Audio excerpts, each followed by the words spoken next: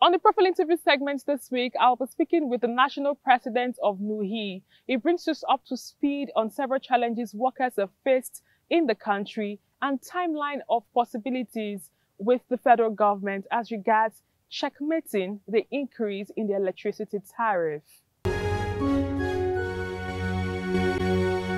It's good to have you on the program.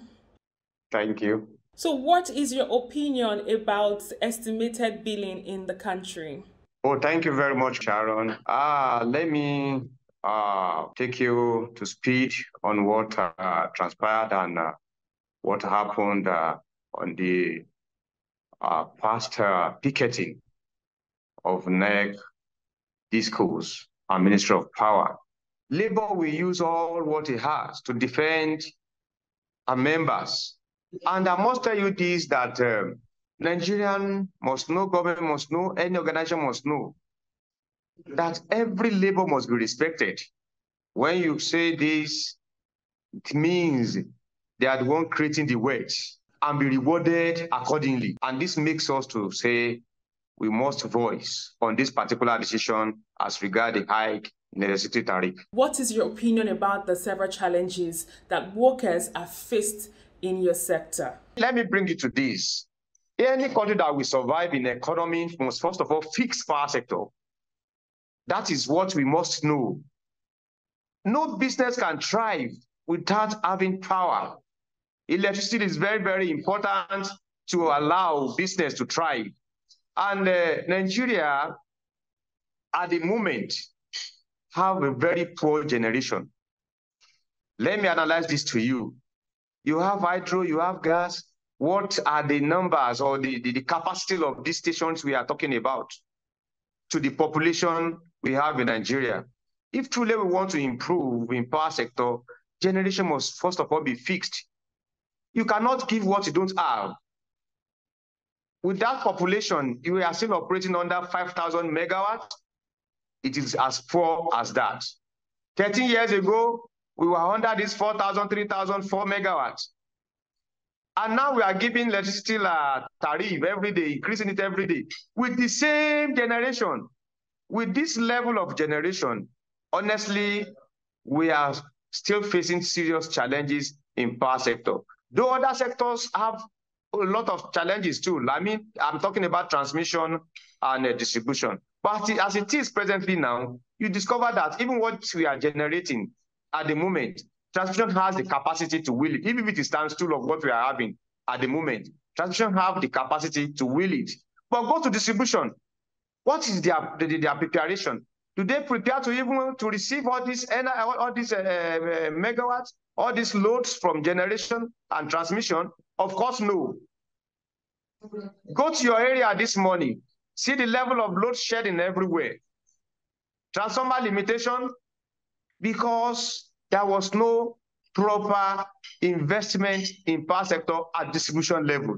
How are your members responding to this development? I said it earlier that we will go extra mile to protect our workers. At the moment you make an announcement of 300% increase of electricity tariff, and the workers that is collecting this revenue did not receive 1% increase in their salary. Where is it done? That is pure injustice. You want me to go and collect money from customers from 66 naira kilowatt hour to 225 kilowatt hour?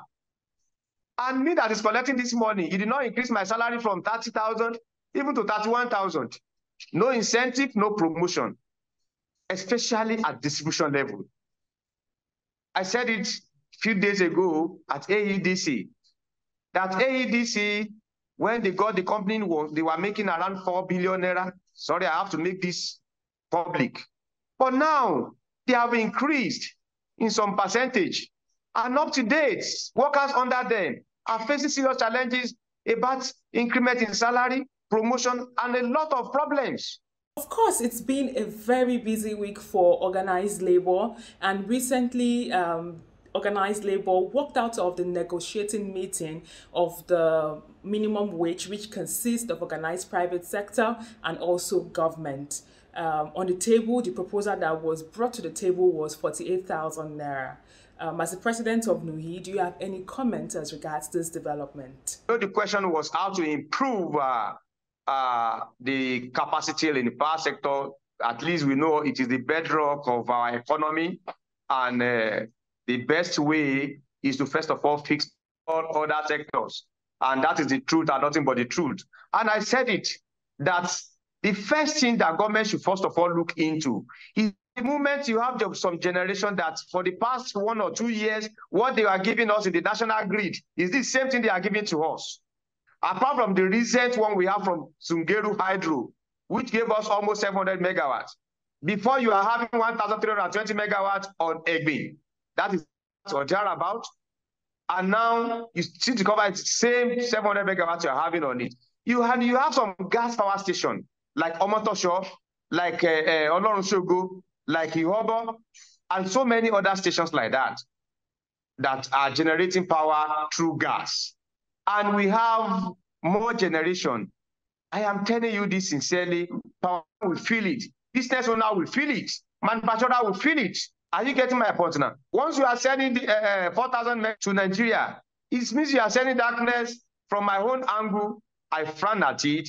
We are not calling that tariff in electricity should be static. We all understand that the cost of gas is not stable. But when you are calling for an increase, make it transparent.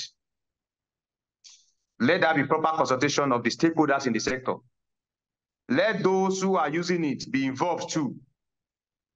You don't just wake up overnight and tell the MD Sharon Group of Company, your kilowatt hour was 66 naira yesterday. Tomorrow you'll be paying 200 naira. How will you feel? I am telling you, the ripple effect will be on your workers. Because the more you cannot produce again, the workers will have problem. And that's where what we are saying, that Nigeria should wake up and let's talk truth to ourselves. Let's say the truth and let's fix this power sector. Thank you. And that's all we can take on today's edition of the program. Join us next week for a fresh edition of the show. I am Sharon Ijason. Thanks for watching, and remember that labor creates wealth.